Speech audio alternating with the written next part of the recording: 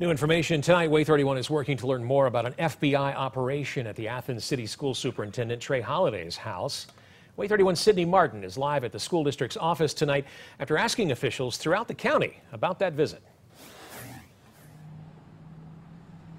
Dan, I reached out to every Athens City School Board member today. They either didn't answer, told me no comment on the FBI's visit to Dr. Holladay's house, or told me they had no information. Some of them also directed me to the school board's attorney when I asked. Now, I also reached out to the city council here in Athens, members who appoint the school board. They also refused to comment or told me they had no information. Mayor Ronnie Marks here in Athens also didn't want to comment on the FBI's investigation. Today, I talked to Wayne Reynolds, who is the area's state school board member. He also served as the Athens City School Superintendent for 5 years. He was able to tell me a little bit about the FBI showing up at Holladay's house. Apparently, the FBI has a measure of proof that they got a court order.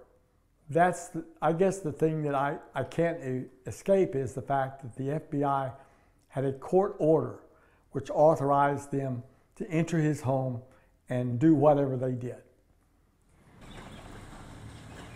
Now, the FBI won't say why agents went to Dr. Holladay's house or how long they were there yesterday. Athens police told us they were there but are not a part of the investigation. Now, this afternoon, I reached out to the Alabama